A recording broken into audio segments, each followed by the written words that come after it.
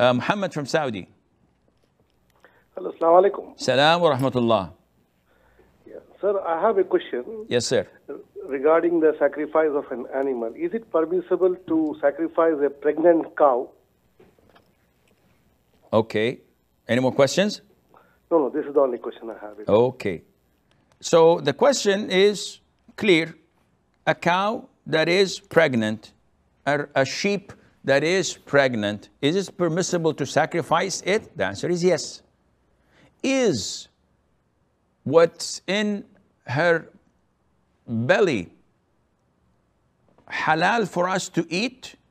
The answer is yes.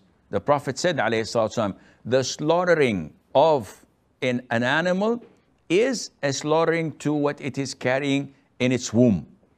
Meaning that this makes the animal, the actual slaughtering makes the animal halal for you. Likewise, the sacrifice or the slaughtering of the mother makes the infant or the baby or the calf or whatever you call it halal, though you did not slaughter it, but by slaughtering the mother, it is sufficient slaughter for the baby as well. And this is totally permissible for you to eat it without any problem.